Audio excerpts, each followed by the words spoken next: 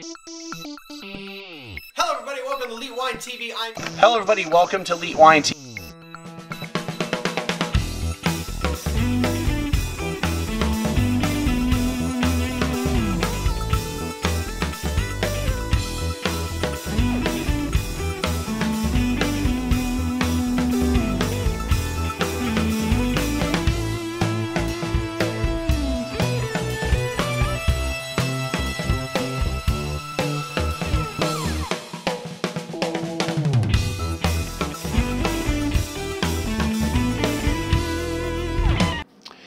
Hello everybody, welcome to Elite Wine TV. I'm your host Mark Fusco here for another edition of the show. So, I got some port wine here and I really dig some port wine. So the story behind these wines is that I got an email and from Michelle Keene at Calhoun Wine, and this is like September 20th the email came out. And she's like, Halloween's all about costumes and candy for the kids, but who says adults can't enjoy their own version? It includes wine, of course. While candy and wine can be a tricky combination, if you stick with the basic wine pairing rule that a dessert wine should be sweeter than the dessert itself, port wine offers spooktacular pairings with classic Halloween candy. Well, so they sent me this stuff and says, here's a few favorites that feature ports from the Symington family estates to try out. So last year, port wine for Halloween. These guys got to me and said, hey, you want to do port wine for Halloween? I'm like, heck yeah. So when they emailed this out, I was like, oh, I've already committed to somebody else for my Halloween wines. So they just missed it, but I said, but you're more than welcome to send me the samples. I'll still review it because I really like port wine. So while I don't have the candy pairing going on here, we're not really a Halloween theme. Just know that ports can be really good with candy. So without further ado, even though these are Portuguese wines, let's get into this. So let's see if I can just get this off here. I don't have the wine key in front of me, but this one actually has a foil on it. And it looks like the Grams has one too. It looks like they all do. Looks like I should have probably got the wine key, but that's okay. So this is the Cockburn's Special Reserve port wine. It's made from a blend of predominantly youthful wines. The Special Reserve port, that's it. Nothing else to say, because then we're reading their actual tasting notes, and we don't want to do that.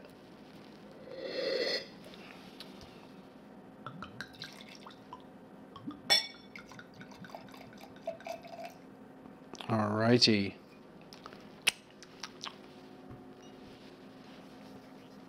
Suggested retail price is $18, and they suggested pairing this with Twizzlers, by the way, which I kind of wish had some Twizzlers.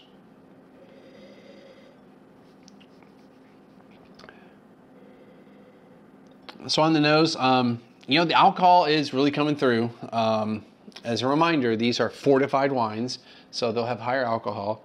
And I'm gonna put the cap back on so I can tilt it. Let's see here, trying to find the alcohol. It topped out at 19.5, which is, you know, right around that, you know, 20% is our goal on port wines to finish at 20%.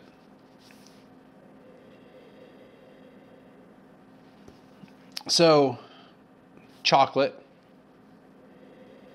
But it's like a not a milk chocolate. It's like almost like a bitter, dark chocolate aroma.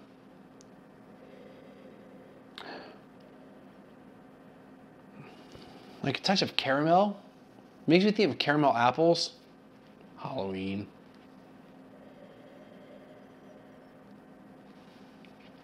God, I'm just coming up like with nothing tonight with aromatics.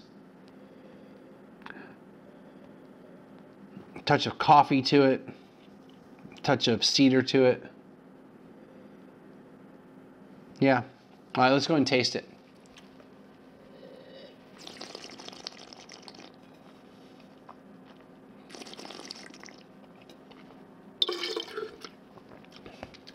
So definitely a really basic port. I really feel like, I mean, again, it's a fortified wine. It's going to be high alcohol. But I kind of feel like the alcohol is really overpowering anything else.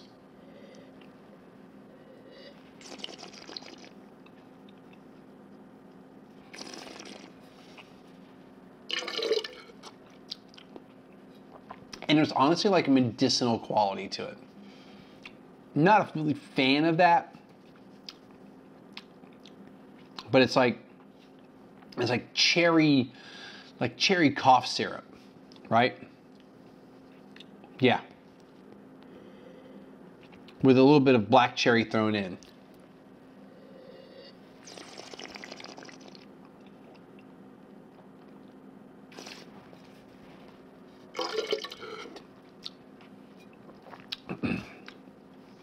Personally, I'd probably pass on this. If you're looking for a ruby port in the $18 range for a whole bottle, this might be your jam. I don't know. It's really dominated with the alcohol. The cherries is there, but I just kind of feel like it's like a medicinal cough syrup, cherry cough syrup, sucrets type of thing going on here, and that's not my deal when it comes to ruby ports. And it's not terribly sweet, you know. It doesn't have to be, but it feels like it should be sweeter.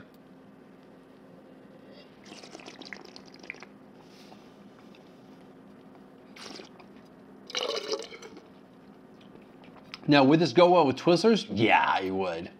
It would. The Twizzlers would really, you know, each item would really enhance the other.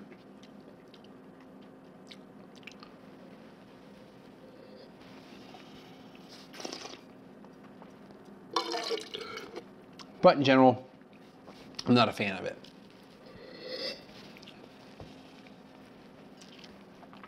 Really not a fan of it.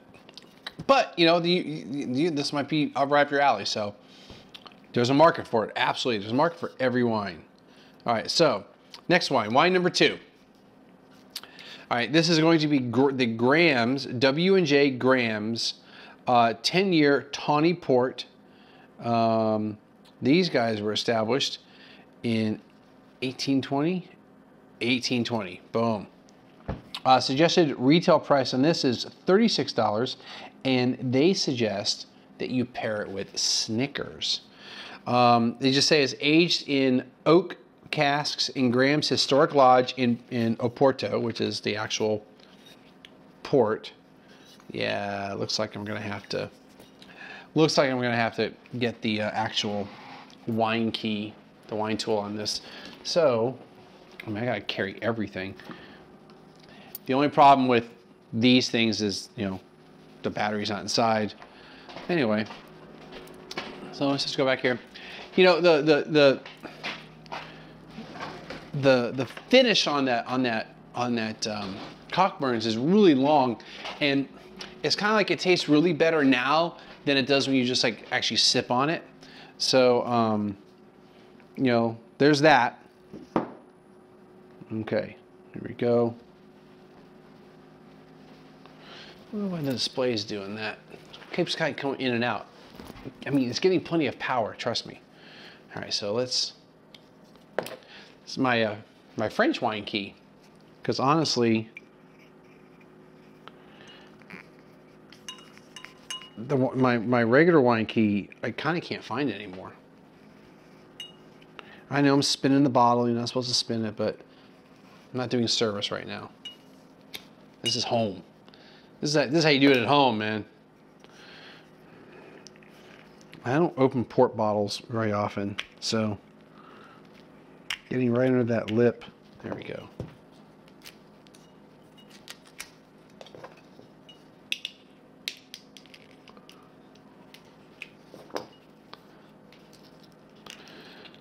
There we go.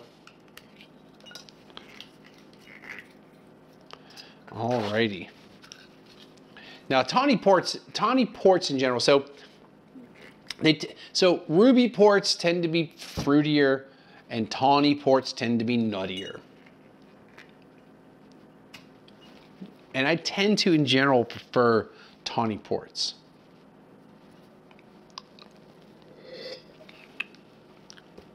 Yeah, it tastes better now. Maybe I'll go back to it after the tawnies. Alrighty.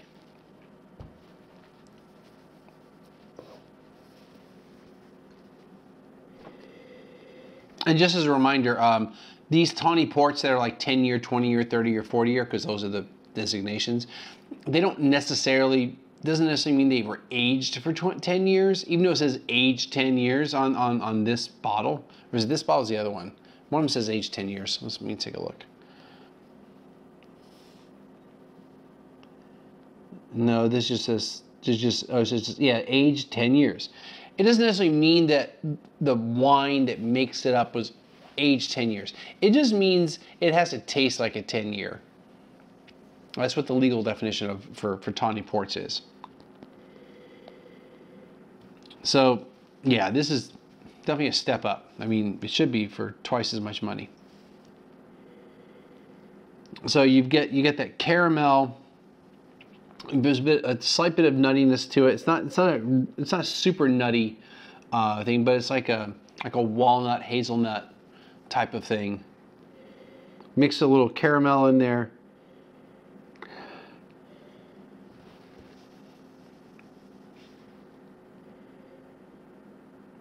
The alcohol isn't as prominent as it was in the Cockburns, right? The Ruby port. Let's get this put in there. And this is a straight up 20% alcohol, so 0.5% higher. I also feel like you can kind of smell the wood on it. Not a bad thing. It's like a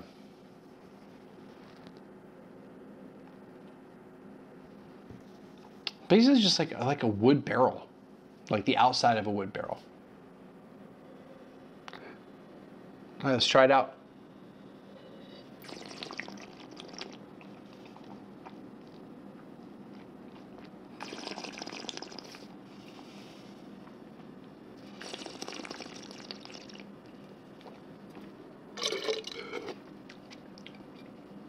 It definitely has the nutty quality on the palate more than it does on the nose. I mean, it was there in the nose, but this is like they said to pair it with a Snickers, which I can totally get, but I kind of get more of a payday, right? No, they didn't put that. So that's the caramel and peanuts. I really get that peanut caramel quality to it with a hint of milk chocolate. I mean, it's just like, and like peanut shell, okay? Or not just peanut shell, you know, like when you get those roasted peanuts that don't, you know, they've been shelled, but they have like that, like almost like that, I don't know, like a skin to it, like that part of the peanut. Not just the peanut itself, but that little extra like skin type of thing, that little reddish cover. I get that to it. That's kind of exciting that I get that out of it.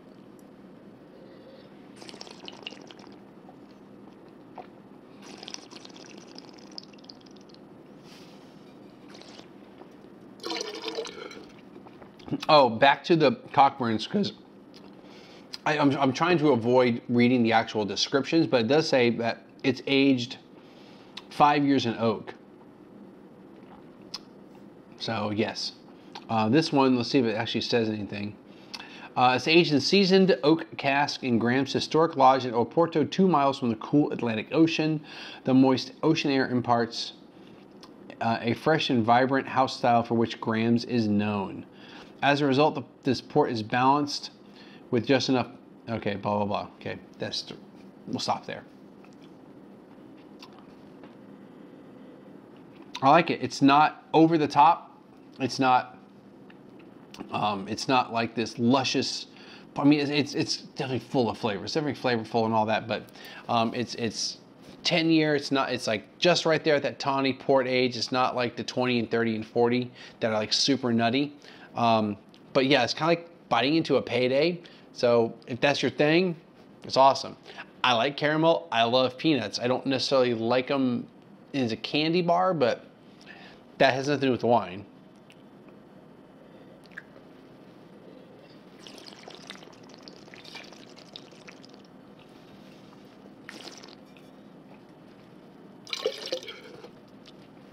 It's good, and the alcohol is definitely better contained than it is on the Cockburns.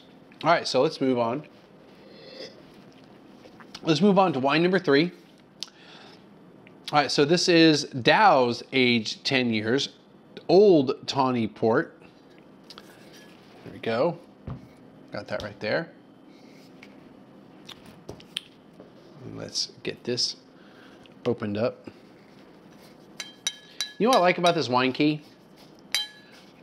It's like old school wine key to me. Like it's not. I know I've mentioned it plenty of times before. It's not a serrated edge. I hate serrated edges, and it's. I'm not going to use it on here, but it's. It's not. I prefer the double clutch, what I call it. It has like a little spring load, but this like takes me back old school because it's just one, and it's kind of fun opening my wines at home with it, especially since I can't find the other. Oh, what do you know? It's got a little thing right there, which I was looking for on the other two. I couldn't find it. Bam. I'm still gonna take, but see, it's like right at the very edge, which we don't want that anyway. So I'm gonna take that part off. This also retails for $36, just so you know. All right, we're good there. Goes out of here. So, Dow's is known for its characteristically drier house style, which makes your 10-year tawny the perfect pairing for not.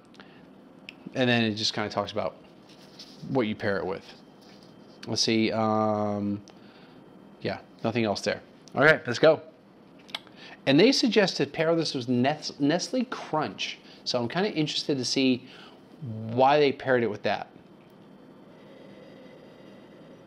And I love me some Nestle Crunch. Of the three candies, Nestle Crunch, Twizzlers, then Snickers. Because the Snickers are tasty, but I'm not really just a fan of combining, like I said with the payday, like combining nuts and the chocolate at the same time. I like to eat them separately.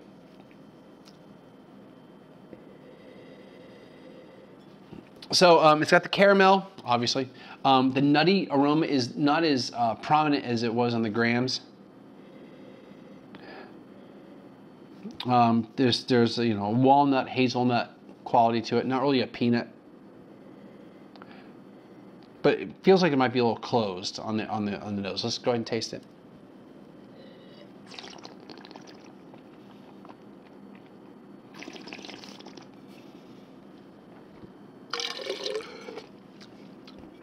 So it tastes like a Tawny Port. And in general, it'd be hard pressed to tell the difference between the two. But I feel like the nuttiness quality is not as prominent. It's a little more subtle. It's there. It's just kind of like chilling. Kind of chilling in the background going, yeah, I'm here, man. What's up? Right? Whereas the Grahams, so let's, yeah, it's Grahams there, put this here. Actually, yeah, whatever. Whereas the Grahams is a little more in your face, right?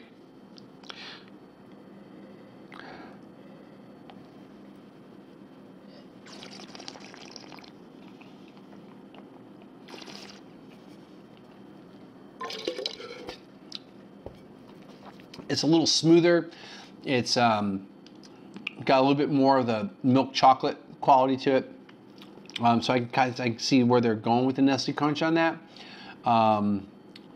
As far as, but you know, Nestle Crunch has like rice in it, so I'm not really sure how that worked out. Or maybe this person just loves Nestle Crunch and like we're just gonna pair it with something. So it wouldn't be a bad pairing, but very tasty.